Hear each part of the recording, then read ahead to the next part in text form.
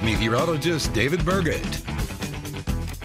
Well, welcome to the new week. We are starting this week off on a relatively chillier note this morning, but still above average for our overnight lows. Typically, we're supposed to be hitting single digits for the beginning of February, but right now we're seeing clear skies here that are still keeping our temperatures around the region into the 20s for us this morning. But despite what the radar shows, we are having some clear conditions at the moment. I think this is some more higher level clouds higher in our atmosphere that the radar is picking up on. So it's a little bit more clear towards the surface. Visibility this morning is reduced here in Rochester and along I-35 for some patchy fog as our temperatures and dew points around the region are meeting each other in some areas right now, like and then Austin and Mower County into Freeborn here in Albert Lea.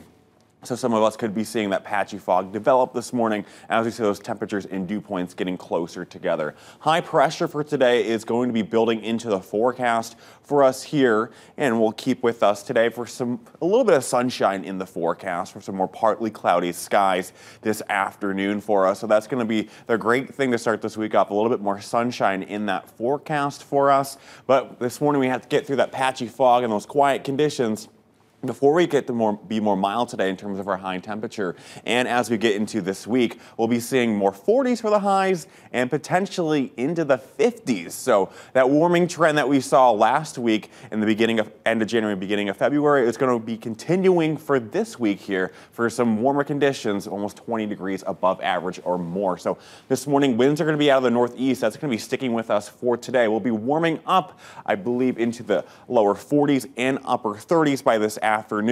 By the time we get into the later afternoon hours, we could be seeing temperatures peak into the 40s here, mid to lower 40s all across the region here. I do think it's over projecting on this model based on the cloud coverage that we'll be seeing for this afternoon. But for later tonight, as we make our way into the start of your work week through the early morning hours, we are going to see temperatures take a dip back down into the mid-20s to upper 20s all across northeastern Iowa and southeastern Minnesota for you.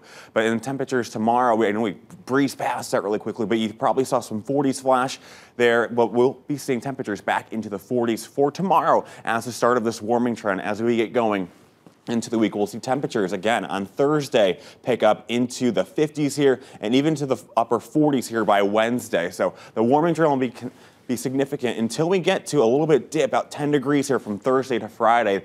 We'll get some rain coming in there, but first we'll have some windy conditions with some wind gusts into the 30s on Wednesday and Thursday, and some sustained winds into the upper teens for us. It'll be slightly breezy.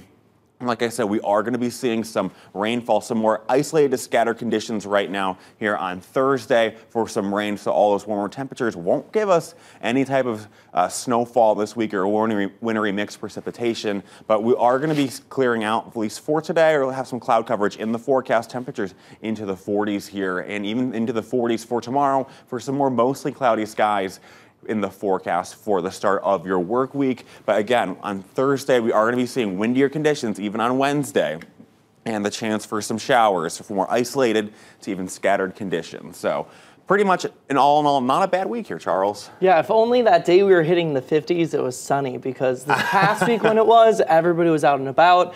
People were at the parks, playing tennis, on their motorcycles, biking. It was like, that was the last day of January, and I'm like, this is not ordinary. Even though it'll be the 40s, we will be seeing some people are going to be out this week, probably at the beginning half of the week. With that sunshine, that really makes all the difference. It really does. It really does. All right, thanks.